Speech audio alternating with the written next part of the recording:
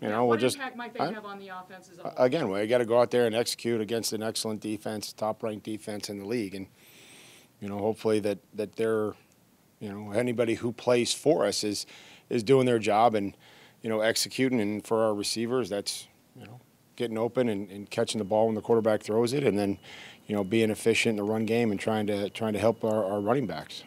When they come out in 4 wide as an offense, what kind of, whether it's Dalton Knox as the 4th wide receiver or whomever, Dawson Knox, what is that kind of conflict? That'd be 11 personnel, so okay. 10 personnel's 4 wide receiver. They run spread. Yeah. Well, I mean, they make you cover the entire field. RPO game, lateral passing game, and then they'll mix it up and run vertical stuff, and usually some concept on one side that the quarterback can pick, and then something on the other side. But it identifies the box and how many guys you got in there when they're in a spread. Some of the guys have said this week that a part of your message is don't look at the numbers. Is that the case, and why? Well, you kind of get caught up in how statistically good they are, statistically great. And then again, we have to execute and go play against a very good team. That's rightfully so that they, they've earned those numbers, and it's impressive. And I just want to make sure that we focus on what our plan is and how we need to try to play the game. I mean, they're +9 in turnover margin after 5 games, averaging 34 points, giving up 12, and number 3 in red zone, or 3 in third down, first in the red zone on defense. So it's going to be a huge challenge.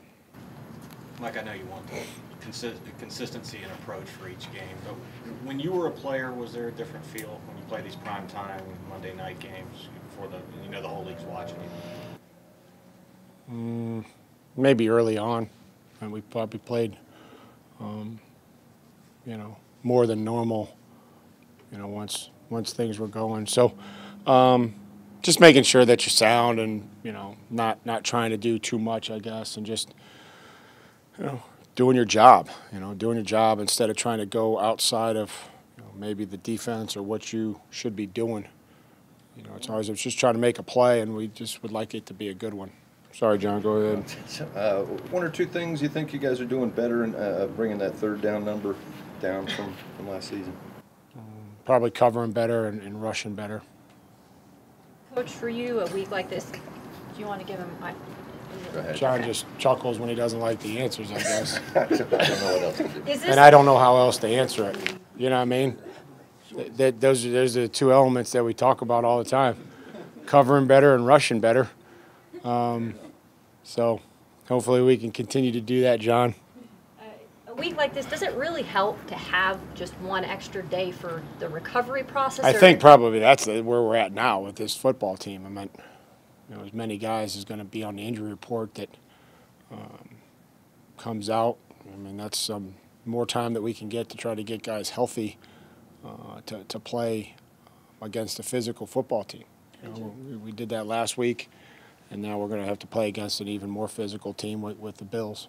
Sorry, AJ mentioned maybe some limitations within playing based on his condition. When you have 2 receivers coming back with hamstrings, is there a way to monitor and ensure that, do your best to ensure that it doesn't get re-aggravated? I mean, it's NFL wide receivers. I mean, there's this level of expectation that you're going to have to run. So I'm not sure what limitations he's referring to. Snap count last week, and he said he didn't expect to be. These are all things that are new to me. We take out the guys when they're tired, and we have to focus on our conditioning, and we want our best players in there as much as they can be in there. That's usually good for the team. I know in some packages that you've had Danico on the edge, but when he and Jeffrey have both been on the interior, how much have they complemented each other's play? They've been disruptive. I think there's some times in, Seattle and, different times that they're working in there together. They've been working together since training camp, seem to have a good relationship, a very good relationship. To try to, work some games in there and work some stunts, and hopefully, be disruptive on the inside. One's more of a power guy. One's got a little bit more, length. Sorry, Jimmy. You talk about health. I mean, you like where you're going, at least trending in the right direction at receiver. I mean, Julio, AJ have good weeks. Now Marcus back in the flow a little bit more. How much will that help the offense if you can consistently have the same guys in there week after week? Well, it'll help the entire team that, we feel like we're getting our – anytime that we can get guys back or what we feel like are our best players, that would be great. It'd be wonderful. No, it's the last day that we get access to you, and there's still one more day of practice. Is there anybody that you're ruling out for Monday nighters? On a Thursday? No. How is Farley It's a Thursday. Yeah. I know he missed the one day with the illness, but just as far as his body of work this week, how has it been?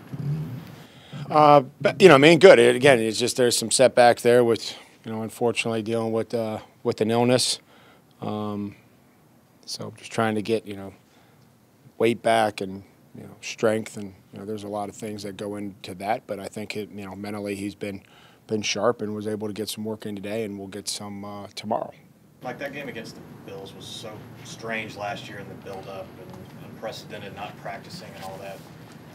Number one, why do you think you guys played so well that night, and did you take anything from that moving forward in the weird preparation that was kind of forced on you? I think the players just really took advantage of the opportunities. They threw us a couple. One off the receiver's hands. We caught it. We scored a lot of short fields. When you're able to get 3 turnovers and not have any on offense, and then get another one on kickoff in a short field, I think you take away that's the magnitude that turnovers can have on a game. Whether it's statistically they had more yards or they did that. And as far as the preparation, I think it's just, there was a lot of focus, I felt like. I think that there was an unknown, but I think that there was a great deal of focus in how we had to handle and how we had to prepare for that situation.